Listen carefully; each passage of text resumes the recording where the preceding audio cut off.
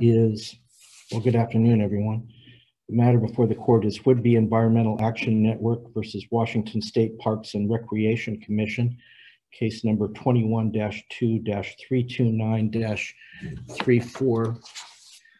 This matter comes before the court on the petitioner's petition for judicial review, petition for writ of cert, and complaint for declaratory judgment. Before the court invites argument from the parties, the court has been advised that certain media may be in attendance, and in addition, that media may wish permission from this court to record. If that's accurate, if there are any media members present who wish to record, please advise the court and I'll address each one of you individually. Is there any media present? Mr. Kunzler, good afternoon.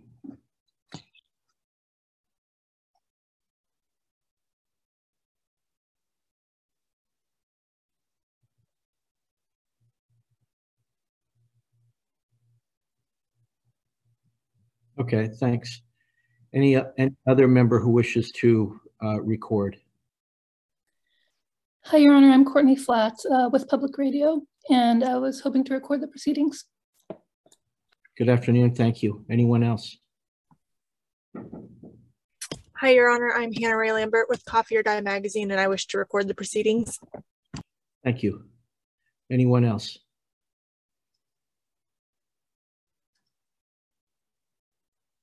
Okay, it appears that the petitioner will be represented this afternoon by Mr. Telegan, maybe? Good afternoon, Your Honor. This is Zach Griffin. Brian Telegan and I will be representing the petitioner Would-Be Environmental Action Network. And who, Mr. Griffin, good afternoon to you. Who will be addressing the court on behalf of your client? I will, Your Honor. Thank you. Thank you. And who will be representing the respondent, State of Washington Parks and Rec? That would be John Heidinger, Assistant Attorney General for the State of Washington, Your Honor. Mr. Heidinger, good afternoon to you. Good afternoon. Do either of the parties have any objection pursuant to Court Rule GR 16 to the request to record the proceedings, starting first with State Parks and Recreation Commission? No objection, Your Honor. Thank you. Mr. No objection, Your Honor. Thank you. The court will allow video and audio recording and still photography by those people who have made that request. The record shall reflect that the individuals making that request on behalf of their respective agencies or organizations, or in the case of Mr. Kunzler, potential viewers, are all appearing remotely. None of these individuals are physically present in court. Therefore, the possibility of disrupting the proceedings is nil. So the court has taken that into consideration in its decision-making to allow recording. And the court, for whatever this is worth, the court will add, just for purposes of the record, that this court, unlike other courts, does not really struggle with requests to record proceedings, especially in the era of the pandemic or near post-pandemic, when it's difficult for individuals to physically appear in court, and in this era where there is a blurred line between what the legislature might consider media and what the public might consider media. And this court's not interested in drawing a distinction between those two groups of individuals. Thank you for indulging me in that regard.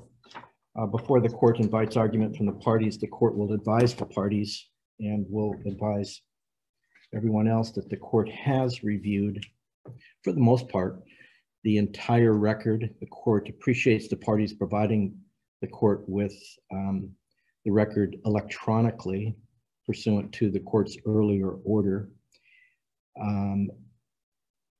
And I mentioned I've reviewed almost the entire record. It's about 11,000 pages long, as I recall. So I would be less than truthful if I said I looked at it all, but I looked at a lot of it, and I've had ample opportunity to look at it. I've looked at it over the past few weeks while I've had access to it. So the court will hear first from Mr. Griffin, then the court will hear from Mr. Heidinger, and then the court will hear rebuttal argument from Mr. Griffin. I'll ask the parties to limit their arguments to somewhere in the neighborhood of 20 minutes apiece or thereabouts. I'll try not to police you. I understand and appreciate that these are significant issues, and the parties have many issues to discuss with the court. But I'll also advise the parties again that I've reviewed the record and I've reviewed the pleadings submitted by the parties. So all of that in mind, Mr. Griffin, I'll hear from you, please. Thank you, Your Honor. Good afternoon. Good afternoon. When the Washington State Parks and Recreation Commission voted 4-3 to open up 28 public state parks to covert military training exercises, it acted beyond its power and violated the state's policy on the use of public park land that's found at RCW 79A.05.305. And under SEPA, the commission failed to adequately analyze the significant adverse effect of the proposal on the recreational use of state parks. That adverse effect was made clear to the commission by many hundreds of public comments.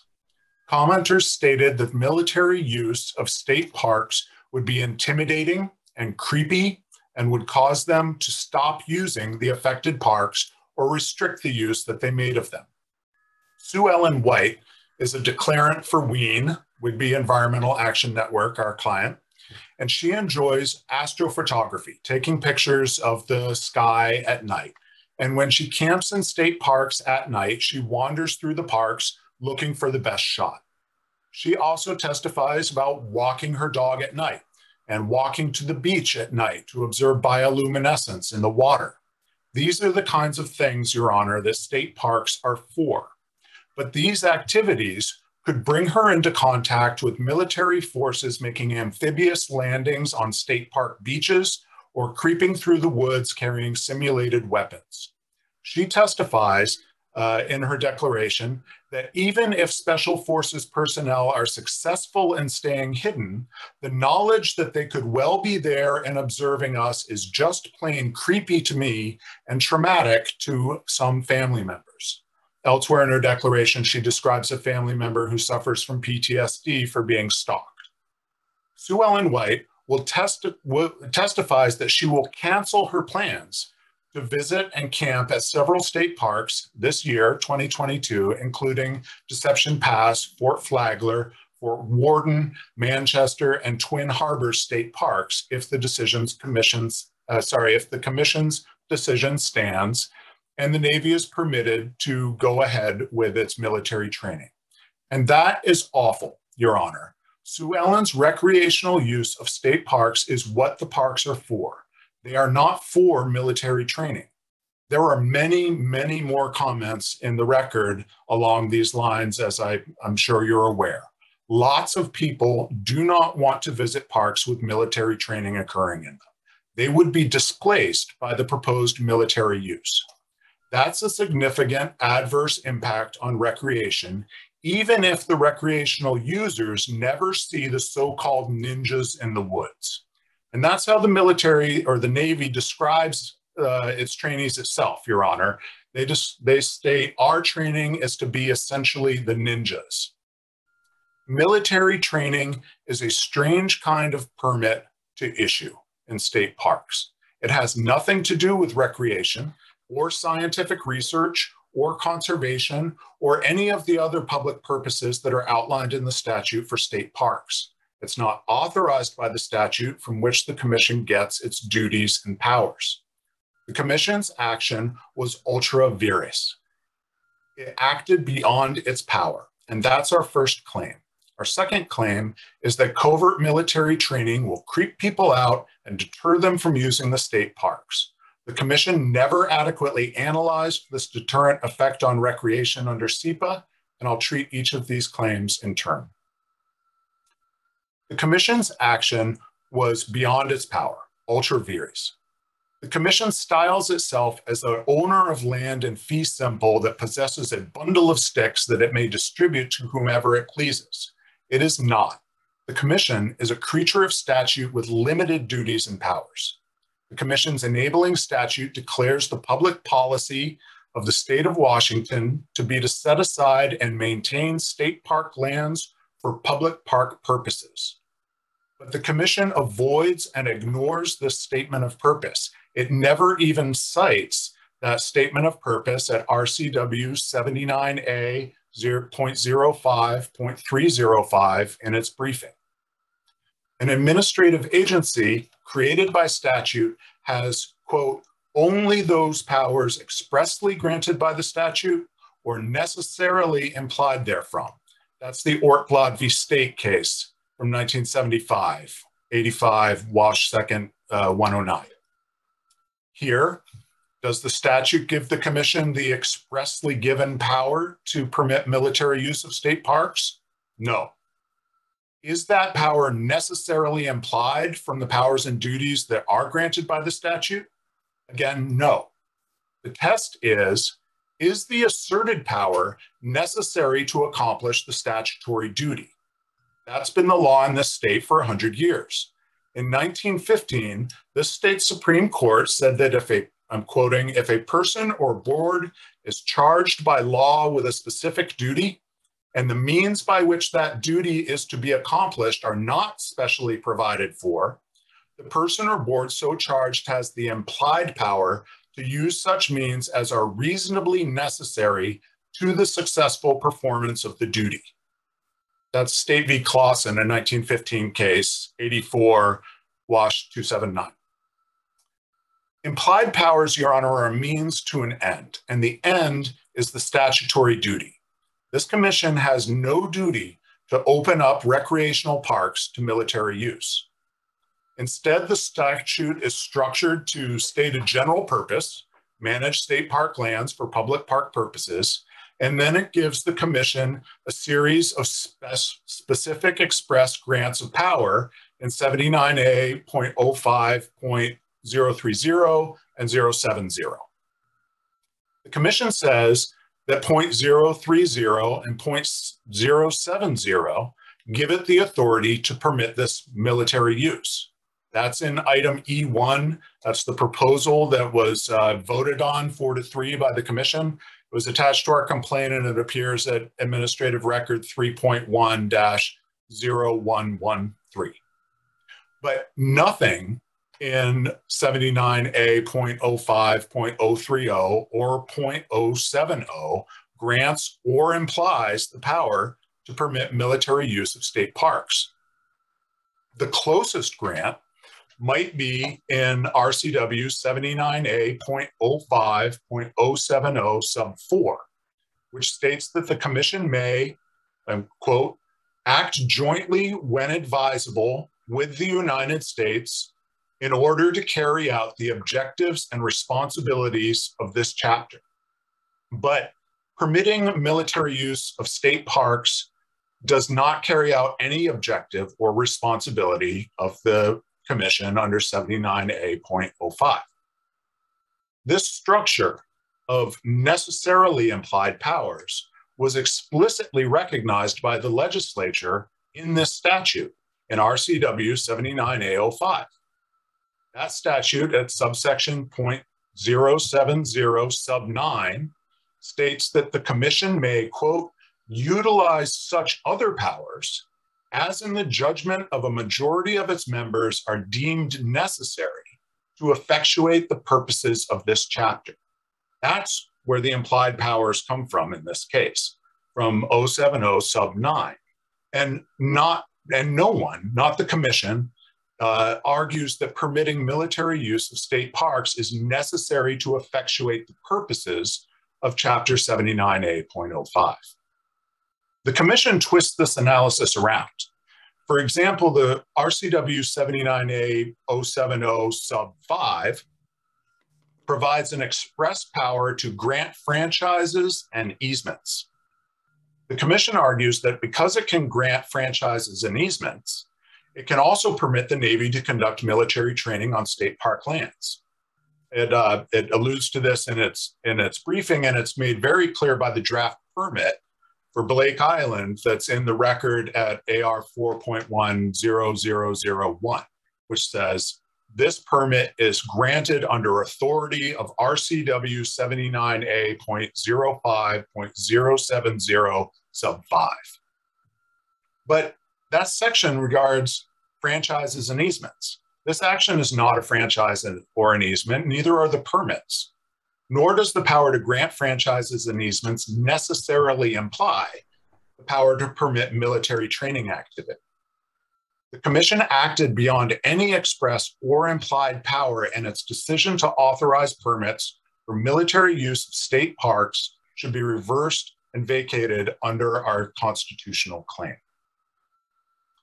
As to our SEPA claim, we argue that the Commission violated SEPA by failing to adequately analyze the deterrent effect on recreational use in state parks. The Commission was well aware that citizens would be deterred from recreating in state parks if the Commission permitted military use of those parks. There were many hundreds of comments to that effect. But the Commission failed to analyze or consider this under SEPA. It failed to collect information or conduct a worst-case analysis on this deterrent effect, and it also failed to employ so-called phased review, which means that you review on a broad project or programmatic level up front, and then you essentially do SEPA again when individual projects or site-specific actions are authorized. You do a more granular analysis then. You can either analyze everything up front, which is the default, or you can break it up and do programmatic now and site-specific later.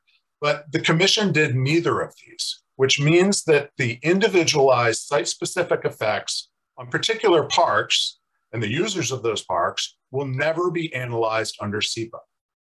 Now, the Commission will argue that there are no such effects, that its conditions cure this deterrent effect. But the Commission is wrong. The purported prohibitions on surveillance and daytime training are illusions. And in our opening brief, we point out that special forces would be authorized to train within the state parks for up to 72 hours at a time. How can the Commission say that training will be prohibited during the daytime when the trainees remain in the park hiding from the public during the day? Hiding during the day is part of the training. The Commission never addressed this in its response. And the purported nighttime restriction in any event can be lifted at the sole discretion of the director in less than a year, with no further SEPA review. As to the surveillance of the public condition, the plainclothes naval personnel will be circulating among the recreating public, surreptitiously observing them, monitoring their movements, so that they may intervene in the event of imminent detection of a trainee. Your Honor, military forces secretly observing members of the public are surveilling the members of the public.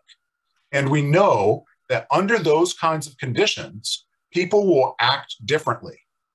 As one court put it, we act differently when we believe we are being observed. If we can never be sure whether or not we are being watched and listened to, our actions, all our actions will be altered and our very character will change. That was a New York case citing Vice President Hubert Humphrey. We made a mention to the idea of the panopticon in our briefing, and it gets a little off into the realms of philosophy, but I'm happy to address it later if the court desires. Many citizens commented, and all of our declarants testified that they will avoid these 28 parks altogether if the Commission's action stands. That's a real, probable, significant adverse effect on recreation. The Commission will argue that it doesn't need to analyze that because SEPA is not concerned with what they call intangible, subjective, and indirect impacts. But they're wrong. The SEPA checklist as to recreation asks about displacement of recreational uses. It doesn't ask why the recreational uses were displaced, what led to them. It wants the Commission or any agency to assess displacement of recreational uses. And SEPA explicitly requires consideration of subjective and indirect impacts. Aesthetics, for example, are subjective, and a proposal's effects, quote, include direct and indirect impacts caused by the proposal. That's from the SEPA regs at WAC 197-11-060.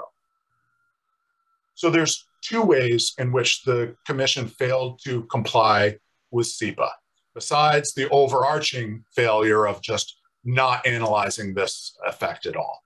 The first way is that they failed to conduct the worst case analysis that's required by WAC 197-11-080. That reg says that if information necessary to a reasoned choice is lacking, the agency has to try to get it. If it can't get that information because there's no way to get it or because it would be an exorbitant cost to get it, then the agency must disclose the lack of information, and it must prepare a worst case analysis and a likelihood of occurrence of that worst case. The agency did none of those things here. The commission says, well, how would we? How would the agency quantify when the deterrent effect constitutes a substantial adverse impact under SEPA? That's in their reply brief at page 19. They should ask the public. The commission has a system for ongoing visitor surveys of both day use and overnight customers. That is the commission's own way and own strategy of providing the public with experiences they want and expect. And asking recreational users in this way does not turn the issue into some kind of popularity contest. If the proposed use of state parks is immensely unpopular with the recreational users of those parks, to the point where they will stop visiting those parks altogether, that's relevant to the determination of whether the impact is adverse, significant, and probable. Second, and finally, the commission failed to employ the procedures for phased review that are required under SEPA. SEPA prohibits and forbids piecemeal review of projects. Projects that are related to each other closely enough to be in effect a single course of action shall be evaluated in the same environmental document. That's from WAC 197-11-060-3. Now the commission admits in briefing that that this overall programmatic approval and the subsequent individual permits for specific parks are, quote, in essence, a singular action. Well then, under the SEPA regs, the individual site-specific permits should have been considered in the mitigated determination of non-significance. Or, failing that, they should have been considered later during phased review. As I mentioned, phased review is essentially doing SEPA twice, once at the broad level, once at the granular site-specific level. The war games that are proposed for individual state parks at specific times and places will generate impacts that are site-specific and time-specific. SEPA explicitly recognizes that, quote, the same proposal may have a significant adverse impact in one location, but not in another location. But the commission never analyzed the impacts of this military use in particular locations at particular times, nor did it provide for that analysis later. In failing to do that, the commission violated SEPA, and the mitigated determination of non-significance should be reversed and vacated. Thank you, Your Honor. Thank you. Mr. Heidinger? Thank you, Your Honor. My name is John Heidinger, and I'm the Assistant Attorney General, and may it please the court, I will go directly into my argument.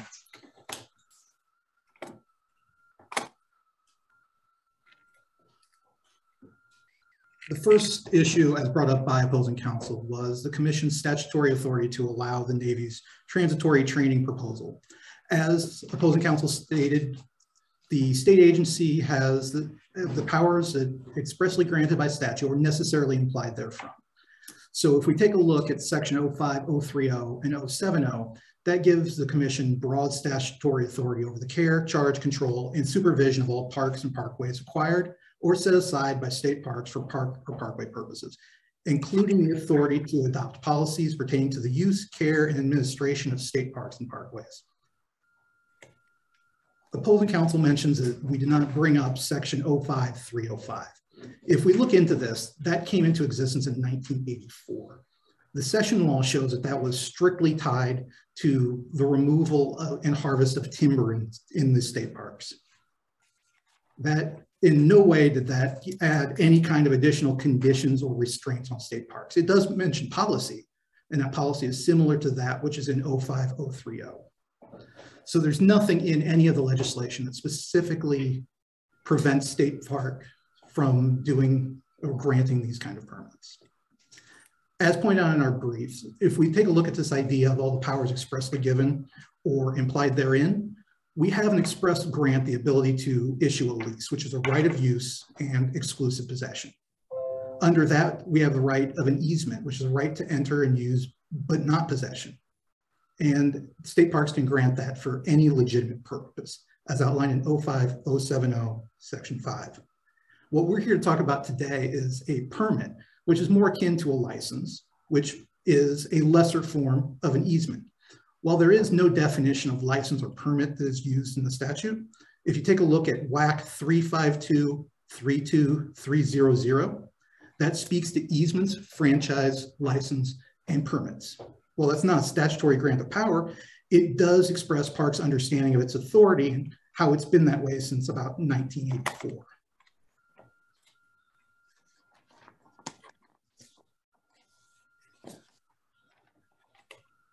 So what we're looking at here is that implied authority, and that is that the legislature gave state parks express permission to go for an example, 3 blocks down, go all the way to a lease under such conditions as shall be approved by the commission. And it can go 2 blocks down for an easement, which is for any legitimate purpose. We're here to discuss whether or not state parks has the authority to go 1 block down and issue a permit. And in order to get to an easement, to get to that block 2, you have to walk past block 1. So it's implied therein. The constitutional writ is a very narrow, it requires a very specific look at this case, and the court's review is very narrow. The party challenging agency decision carries a burden to demonstrate that the decision was so clearly illegal that it calls for revision by constitutional writ. In this case, there's nothing presented that shows that this was a clearly illegal decision. WEAN's next argument goes into the SEPA review. And in this case, the SEPA review was conducted based on the Navy's original proposal, that being a daytime and nighttime training exercises. That review was then applied to each of the parks in question. So at this point, WEAN skips over the MDNS and skips directly to the Section B, Part 12 mitigating conditions. Now, in order to address that, we need to address this idea of a nomenclature, and that is parks addressed indirect impacts, where those indirect impacts were probable adverse environmental impacts under SEPA. What we're looking at here in this idea of this creep factor is a speculative sort of impact. And in fact, parks is not required to address those kind of impacts as an impact under SEPA. You can see that in Section 4A. And in fact, this idea of this creep factor is not even under the definition of environmental when looking at a probable adverse environmental impact. Even though state parks was not required to address this creep factor as part of its SEPA review, it did through all the public comments that were presented, and those public comments helped shape the MDNS and the mitigating conditions that were brought forth. In fact, the first mitigating condition is surveillance of members of the public is prohibited.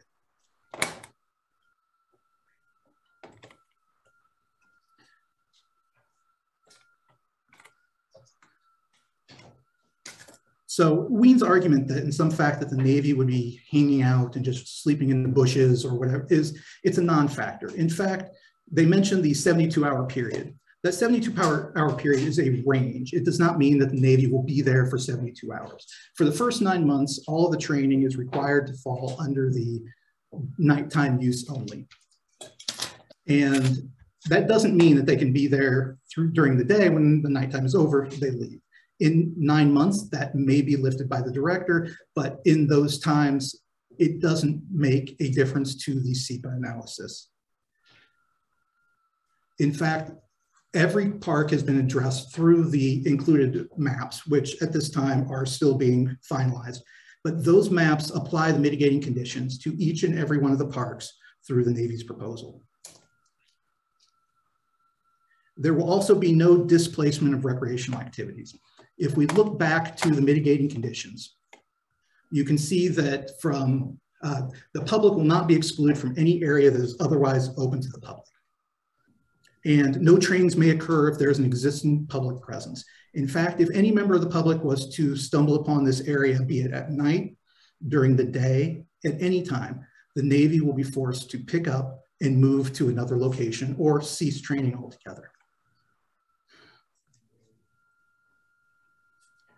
And at this point, I think we need to point out that there will be no plainclothes officers mingling amongst the public or surveilling them in any fashion.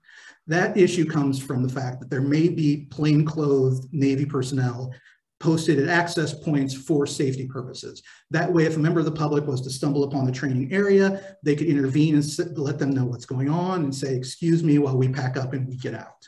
So there is no situation where the people will be actually intermingling.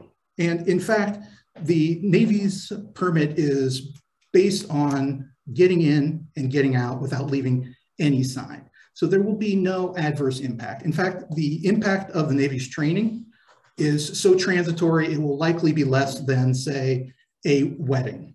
If you think of a wedding permit, they'll come in, they set up a wedding in an area where the public is normally allowed to be, and you can't just walk up and say, oh, I'm here, I'm sorry, you're gonna have to move this wedding.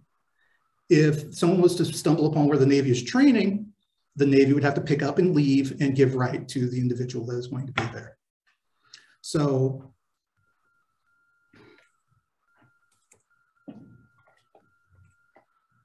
to allow what petitioners ask in this court, in fact, turns SEPA from a scientific analysis into a popularity contest. In fact, as opposing counsel just stated, their idea of determining whether or not this should be, something that is okay is to ask people which answer is more popular. And in fact, that is why something as speculative as this is outside of that SEPA analysis. In conclusion, the legislature was clear that it wanted to give parks the broad statutory authority to manage and use state parks land. It's under this authority that state parks delegated to the director the ability to issue these permits, which then went through a thorough SEPA review. To get back to that SEPA review really quickly and address a couple other points, the first is this idea of a phased approach.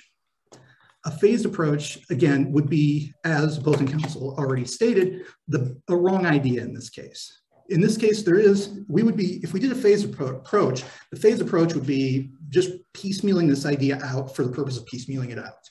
Every single one of the parks was reviewed individually for daytime, nighttime use. The maps were generated to apply those mitigating conditions to each and every one of those parks. There's going to be no change between now and when those permits are issued that would require any further breakdown or review that would otherwise be piecemealing this out for the sake of piecemealing. If we look at the worst case scenario, that is to be used if information on significant adverse environmental impacts essential to a reasonable choice among alternatives is not known. In this case, the record reflects that the SEPA analysis was done based on all of the required adverse probable environmental impacts, as well as all the information taken in through public comment on this creep factor. So even though it wasn't required, it was still taken in. So there is no information that was not known at the time the SEPA was done. And it's also amongst a reasonable choice of alternatives. In this case, the MDNS reduces the probable adverse environmental impacts to as close to zero as possible. As such, there is no alternate to choose from. So in this case, state parks delegates to the director the ability to grant these permits under its broad statutory authority that the legislature left broad for a reason. If this idea of a philosophical difference or a creep factor is important, that is something that should be handled through the legislative process. The legislature could then go back and apply, as WEAN is requesting, some kind of limitation specifically on Navy or military training. Until that point, the commission has the ability to grant these sorts of permits. The SEPA review took in all the required information for all adverse environmental impacts and took in the information about the factors of being philosophically different or creeped out by it. Thank you, Your Honor. Thank you. Mr. Griffin, rebuttal? Yes, thank you, Your Honor. Briefly, the counsel for the commission misstated the law of implied powers. He was talking about, well, you walk past block 1 and you walk past block 2, and you've already gone past those. So I may have misunderstood it. Misstated his analogy there with walking past blocks, but he's saying that if you have a greater power, you have all the lesser powers too, whatever they may be. That any lesser power, if you've already been granted this broad authority, any less broad authority is automatically included. And that's just not true. You have to look at the asserted power that the agency wants to utilize and tie it back to its duties under the statute. Is it necessarily implied? It's not a question of the large contains the small. It's a question of, is this thing that we want to do expressly authorized by the statute? If not, is it necessarily implied by the statute? Because it serves the statutory purpose. In the case law, it's necessarily implied because you could not accomplish your statutory duty without this power that hadn't been specified. So they're misstating that law of necessarily implied powers. Under the 72 hours, that's the first we've heard is now that trainees won't be in the park during the day, and the record is replete with statements to the contrary.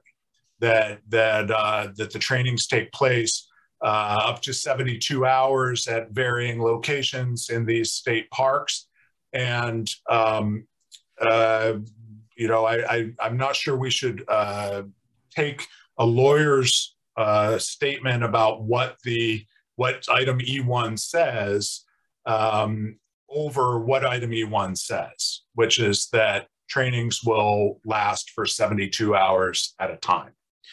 And then Mr. Heidinger referred to various maps and said we've looked at these very closely.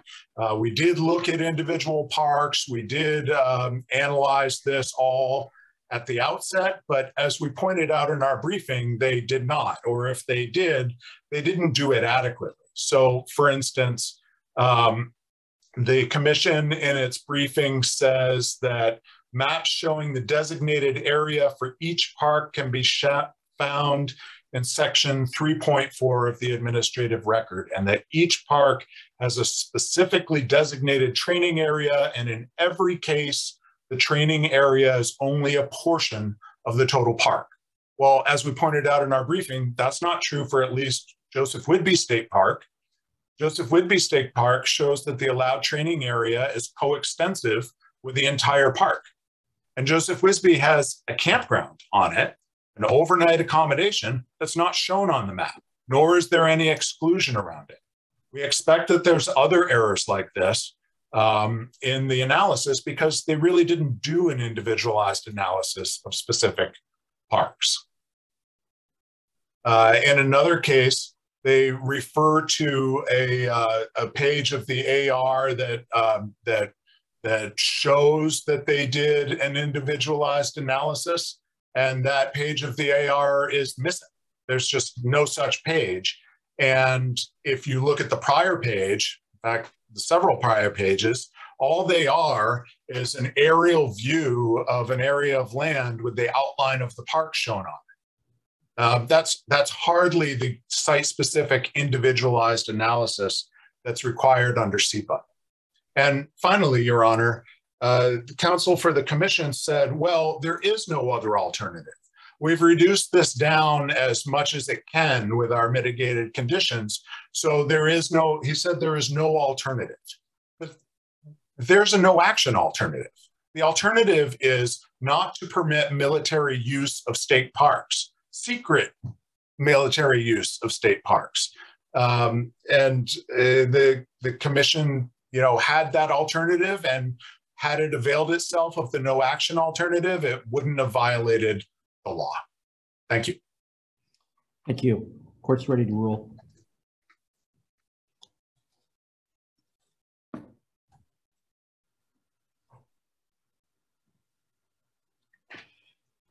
That issue is the January 28, 2021 decision of the Washington State Parks and Recreation Commission, wherein that commission delegated authority to staff to issue permits to the United States Navy for use of state parks for training, and its decision to allow staff to allow the lifting of certain limitations previously imposed, although it appears to this court that that decision was never reduced to writing. As I recall, that was a verbal decision made by the commission. I didn't see it anywhere in writing. And lastly, the court is asked to review the decision of the commission with respect to the State Environmental Policy Act mitigated determination of non-significance. Article 4, Section 6 of the state constitution grants this court the authority to review administrative decisions. This court must decide whether a writ of cert should issue in the event the commission had lacked jurisdiction and authority to make the determination or determinations it did. Here, more specifically, the court is asked to consider whether state parks acted or the commission acted within its statutory authority in authorizing its director to permit the use of state parks by United States military for training purposes. And secondly, did state parks properly and completely or adequately conduct a SEPA review? The starting point in the court's analysis is the statutes at issue, and starting with RCW 79A.05.305, which provides the legislative policy relating to public recreational lands. That statute provides in relevant part, quote, ... It is the continuing policy of the state of Washington to manage lands within the state for public park purposes. To comply with these purposes, the lands shall be managed to maintain and enhance ecological, aesthetic, and recreational purposes, preserve natural resources, protect historical resources, provide recreational opportunities, preserve and maintain habitat, and encourage public participation in formulation and implementation of park policies and programs. So that's the starting point here in this court's analysis. You look at the purpose of, or the policy of the state of Washington as it relates to public lands and public parks. And that's from the legislature, it's not from the court.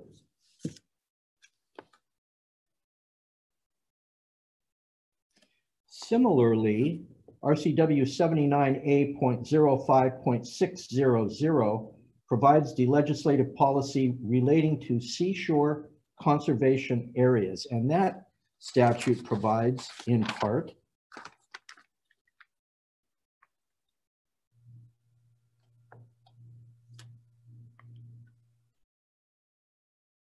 beaches bounding the Pacific Ocean, provide the public with almost unlimited opportunities for recreational activities.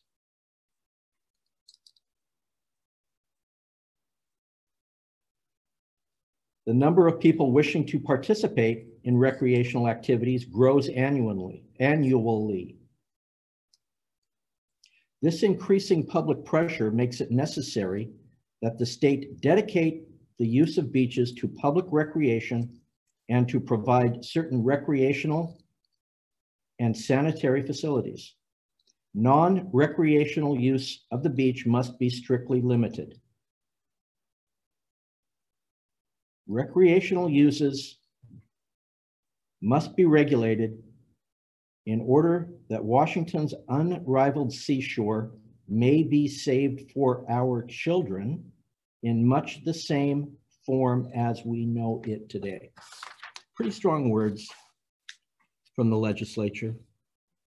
That sets the framework for what Parks and Recreation Commission shall bear in mind in its decision-making policies. Do they have the authority to manage and regulate public parks and beaches? Yes. But in this court's opinion, that authority must be viewed and analyzed in the framework, within the framework of the policy set by the legislature that the court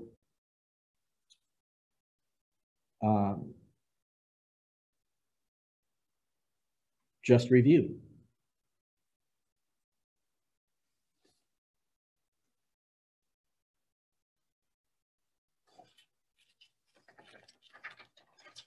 RCW 79.05.010, which is cited by and referred to both parties in their arguments and in their briefings at subsection 4, provides recreation means those activities of voluntary and leisure time that aid in promoting entertainment, pleasure, play, relaxation, or instruction. That's what recreation is defined as by the legislature.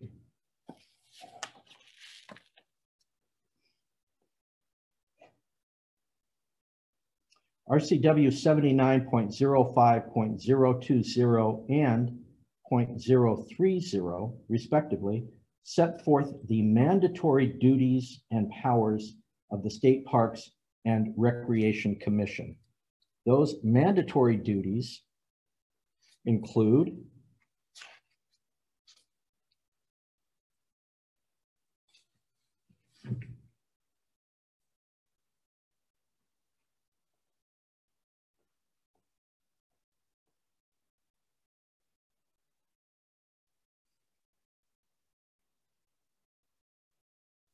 care, charge, control, and supervision of parks and parkways, set aside. I'm going to slow down because this is important in this court's analysis. Set aside by the state for park purposes. Adopt policies and enforce rules pertaining to the use, care, and administration of state parks.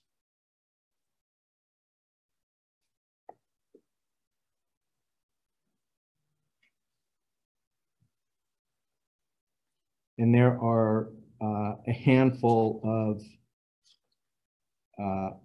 other mandatory duties and responsibilities of the commission, none of which are relevant in the instant case. There are additional powers and duties of the commission that include but are not necessarily limited to managing timber, applying conservation practices, designating certain forest areas as preserves, the authority to remove certain trees if they are hazardous, maintain roads, easements, etc. Those additional powers and duties are found in RCW 79A.05.035. There are several other discretionary powers and duties afforded the commission, including but not limited to those duties found in 79A.05.055, which include the study of recreational needs of the state,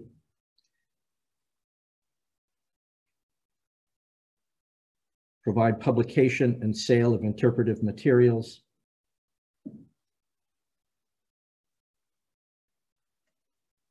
and interestingly enough, and I'm looking at this for the first time, 79A.05.055 subsection 3, quote, coordinate the parks and recreational functions of various state departments,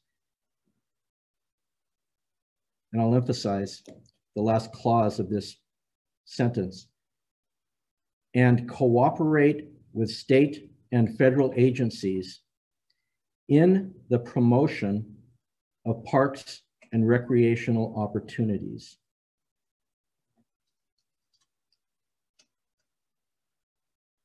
Contracting with the United States military to conduct training exercises is not coordinating with government agencies to promote parks and recreational opportunities. In fact, the opposite is true.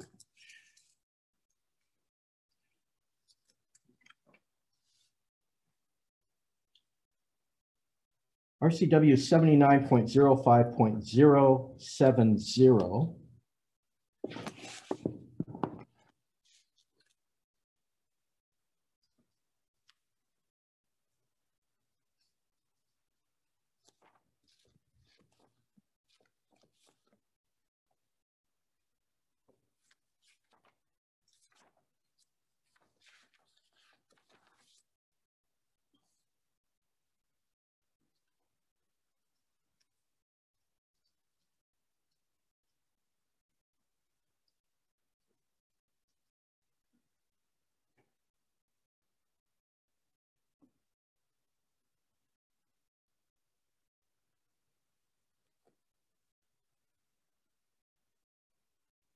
Subsection 4 provides as an additional, or in this case, more specifically, further power of the Director of Parks and Recreation, its authority to, quote, act jointly when advisable with the United States, ... in order to carry out the objectives and responsibilities of this chapter, close quote. Now, a close parsing of that statute leads to only one conclusion, and that conclusion is that this court, nor the commission for that matter, should review that authority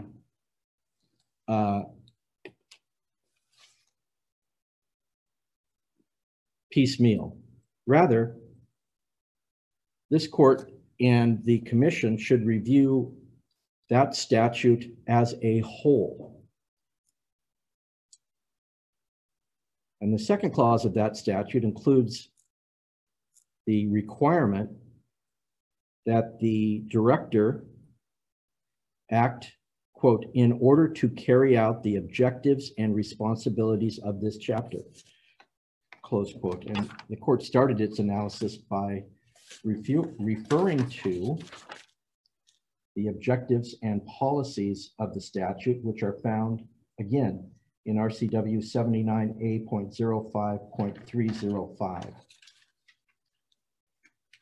In short, the statutory duties and powers, both mandatory and discretionary, are set forth by the legislature in some detail. In this court's analysis and review, all of those duties and powers are centered around the protection and enhancement of public parks and lands. Nowhere in the statutes may it be implied that the commission has the authority to authorize military training. Certainly, it just simply does not exist. Again, circling back to RCW 79A.05.305, the policy of the legislature is to manage lands for public park purposes.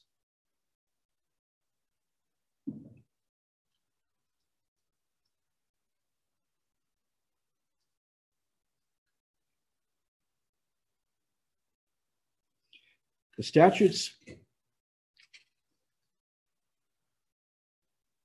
at issue and that have been discussed by this court must be read and interpreted as a whole, bearing in mind the overriding and clearly defined policy from the legislature.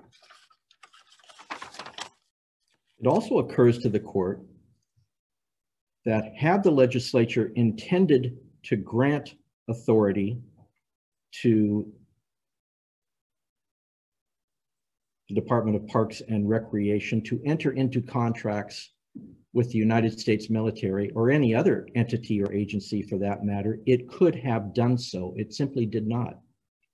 And it would be error for this court to interpret the statutes to conclude that there was some implied authority conferred upon Parks and Recreation that would allow them the discretionary authority to enter into contracts with a government agency for the purpose of conducting military training. It's not even a stretch. It just does not exist, either in real words or by implication.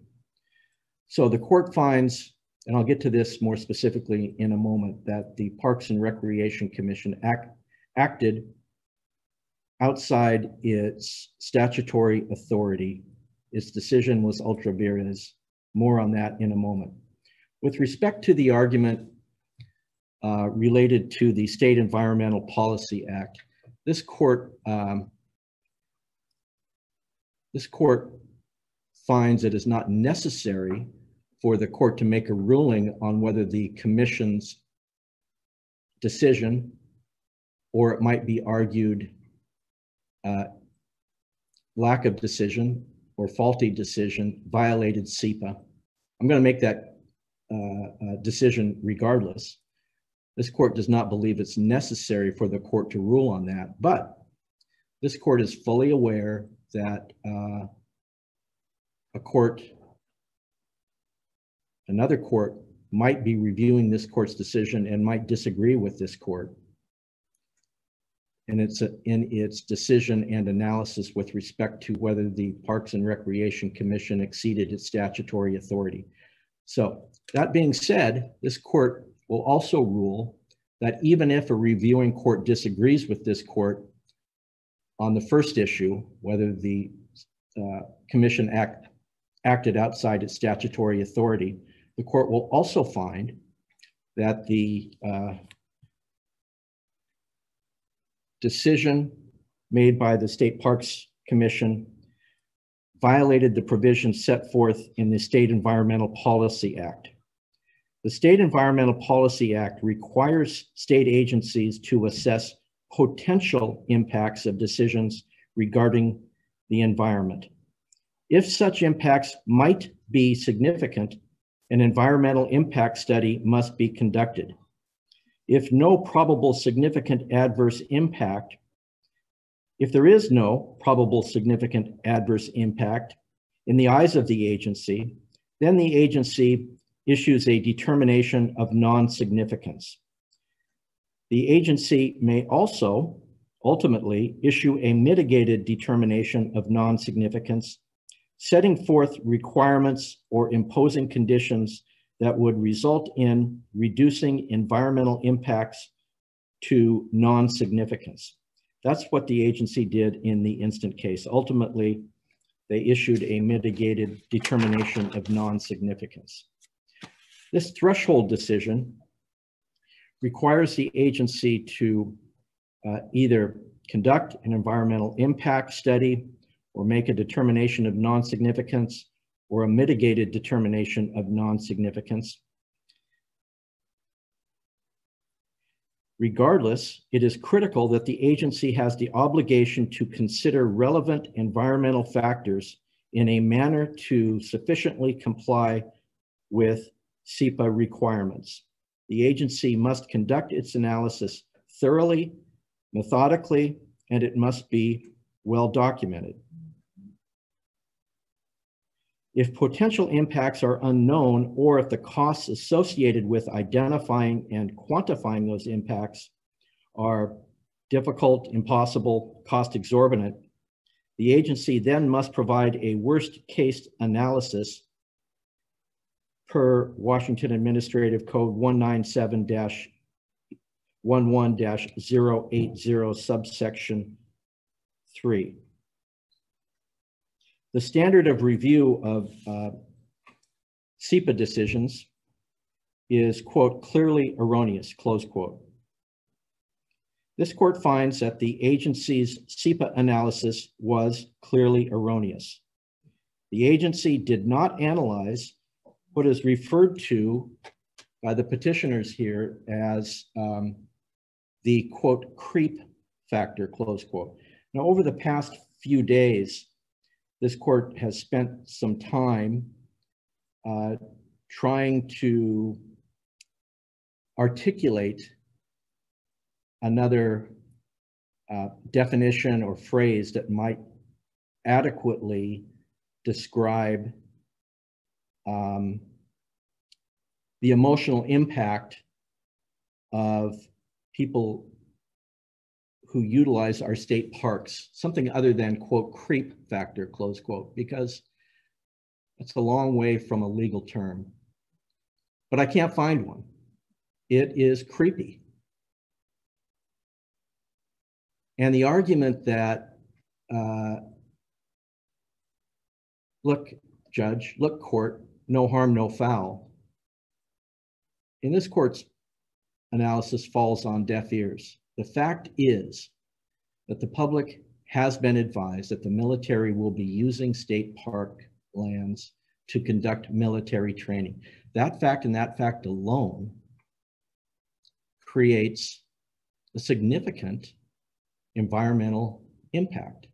Will people use the parks knowing that the military is going to be there? And especially, I was thinking about this the other day as I was driving to work, especially in light of a couple of things that have happened in our world. January 6, 2021, for instance.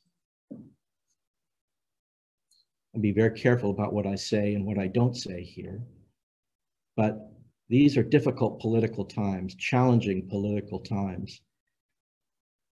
And it begs the rhetorical question of what might happen or what impression a park user might have if she or he stumbles upon military training in state parks.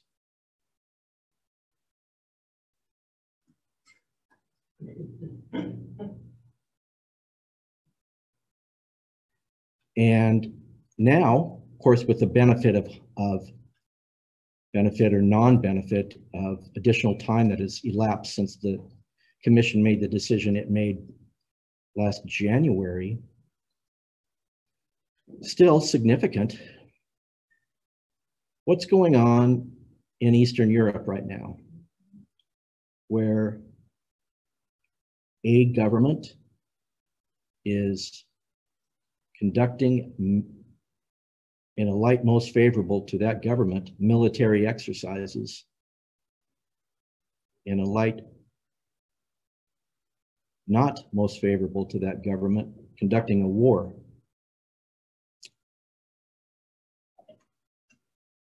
What might be the impression of a park goer when a park goer sees somebody in military garb on state park lands? It boggles the mind, at least my mind.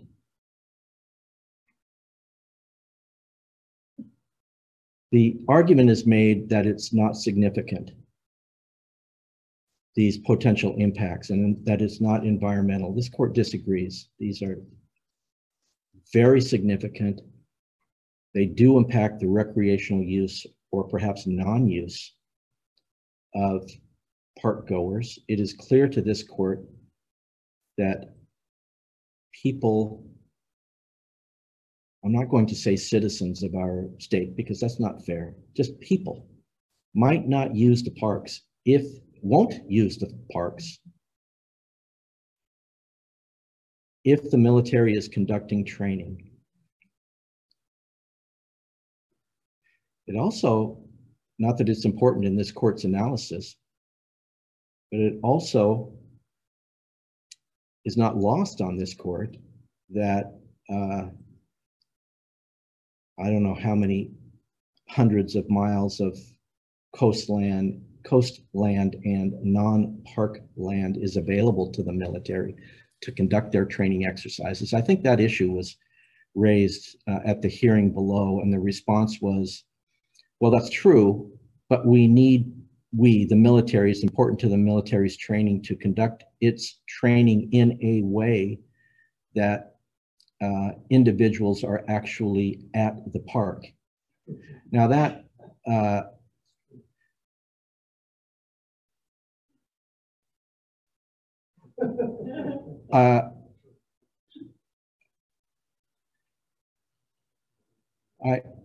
that is an example of a significant environmental impact.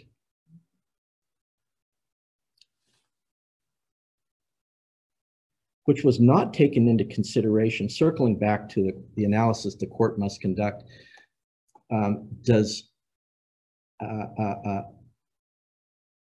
That type of analysis, or that factor that factor alone, was not considered, certainly not adequately, certainly not thoroughly, certainly not methodically by the commission when it issued its mitigated determination of non-significance. In other words, when the commission ultimately ruled that these concerns, potential environmental concerns, can be mitigated by imposing certain conditions and restrictions on the military in its use.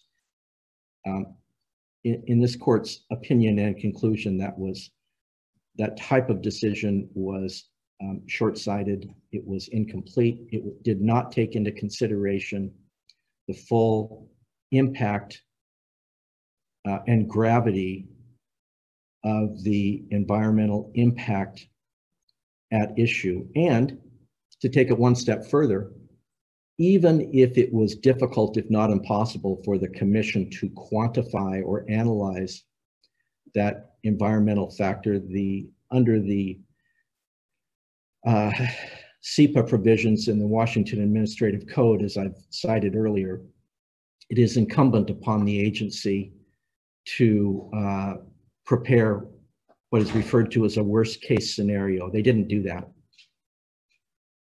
So this court also finds that the Parks and Recreation Commission violated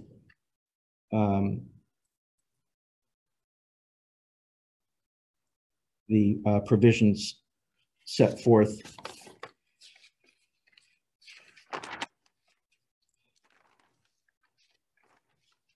in the State Environmental Policy Act, that the decision was clearly erroneous.